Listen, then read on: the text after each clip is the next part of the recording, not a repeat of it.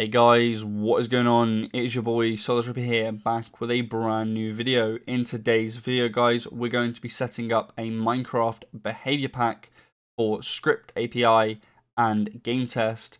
So what you guys first want to do is open up Visual Studio Code. If you haven't got Visual Studio Code downloaded, you can find the link to that in the description down below. When you guys first open up Visual Studio Code, you guys are going to be greeted with a welcome message up here. You guys can go ahead and close that. Then what we're going to do is we're going to open up our com.mojang folder. If you guys don't know how to do that, you can hold the Windows key and press R, or you can type in the search bar run, and you'll open up this little window here. Inside of the open area, you want to type in %appdata%, and then you want to click enter or press OK. From here, you'll open up your roaming folder in app data. What you guys want to do is press the up arrow just here, and then you guys want to click on local. From here, you guys want to scroll down until you see packages, which should be somewhere here. There you go.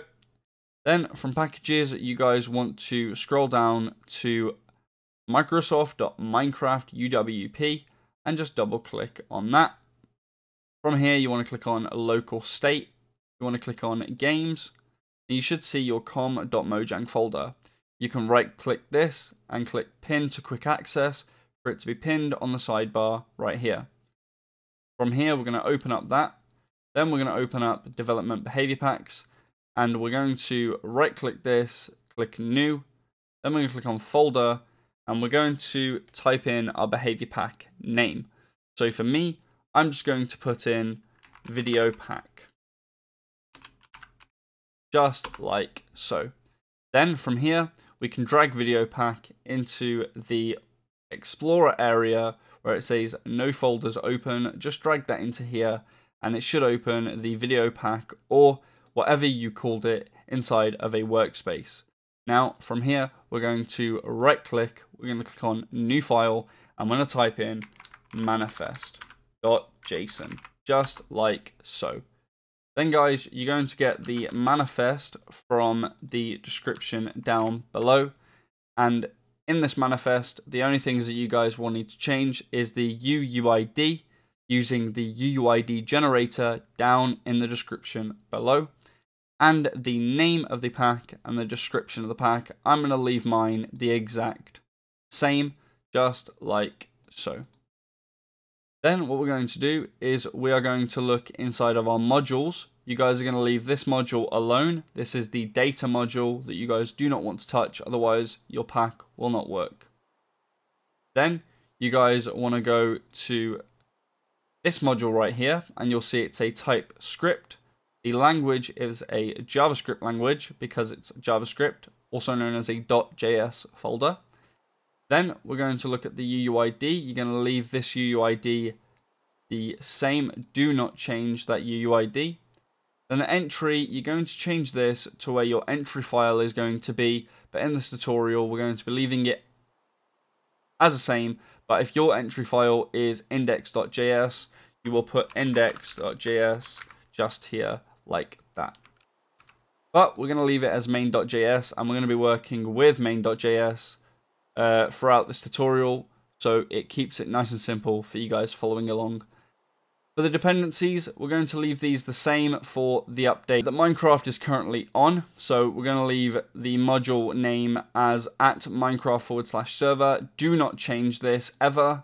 And this module name, never change this as well, unless Minecraft updates and it's no longer called @Minecraft server UI or @Minecraft server. Now the version for the latest update of Minecraft when this video releases is going to be 1.7.0-beta. And for the server UI, it's going to be 1.2.0-beta.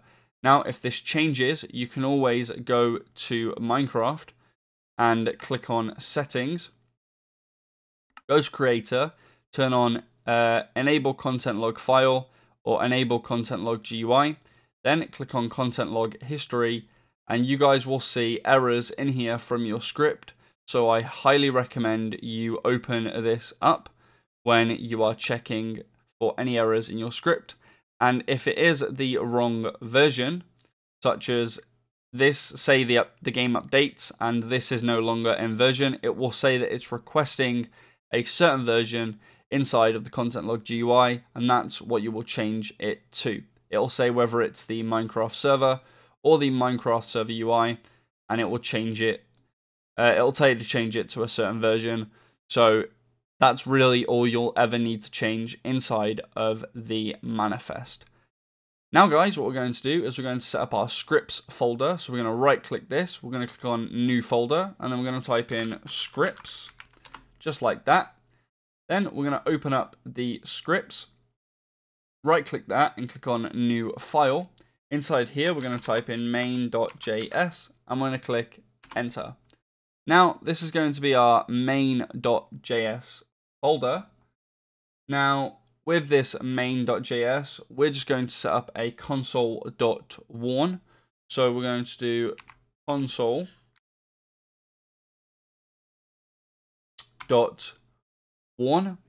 Now, guys, if you have a look inside of here, it will give you a bunch of different things.